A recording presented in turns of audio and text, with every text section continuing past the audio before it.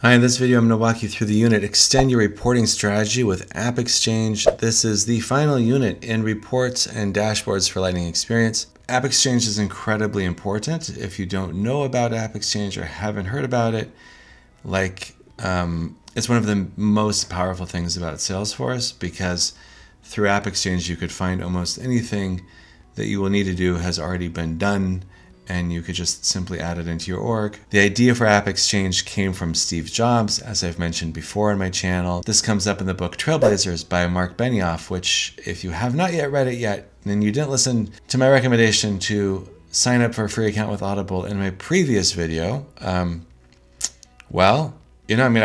say do it now, but you didn't listen the first time, but you should read this book. If you work in the Salesforce economy, you need to know this book. That's it. Okay. Let's go. To the hands-on challenge. Maria Jimenez is looking for reports and dashboards to track her team's transition to Lightning Experience. So this was, my hope is that this was more relevant a couple years ago. Salesforce, as I've mentioned, started off on their original UI and then started creating this new thing called Lightning Experience, which is what we use now and have been for the last 7-8 years. Some old customers are still using Classic, and so the transition to Lightning is a little bit challenging because there might be certain business processes that were built out in Classic that you need to rethink how they're going to happen in Lightning, and so some people maybe haven't made that transition yet. If you're working for an old company that's been around for a while, using Salesforce for a while, they probably are using Classic. They might be, I shouldn't say probably, they might still be using Classic and they need a transition so they could take advantage of the new features. If you're working for a new company that just recently signed up, for sure they're going to be using Lightning.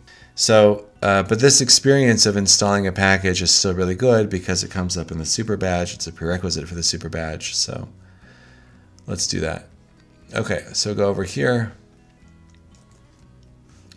go to install a package, enter in the package ID, click install,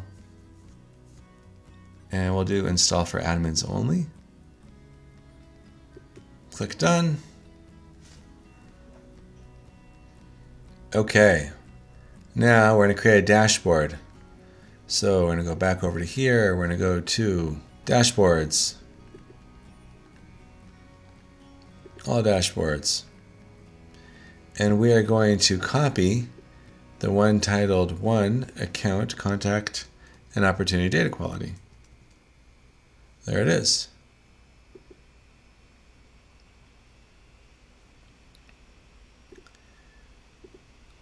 And we're going to save it as my account and contact dashboard.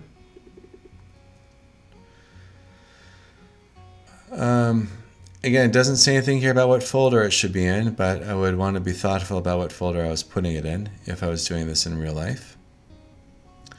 Now we're going to filter the billing city, and the display name is going to be the field billing city, display name billing city, and the value is going to be set to San Francisco.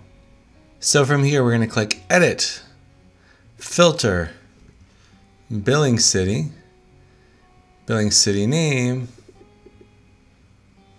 and the value is going to be San Francisco. Add, save, and done. That should do it.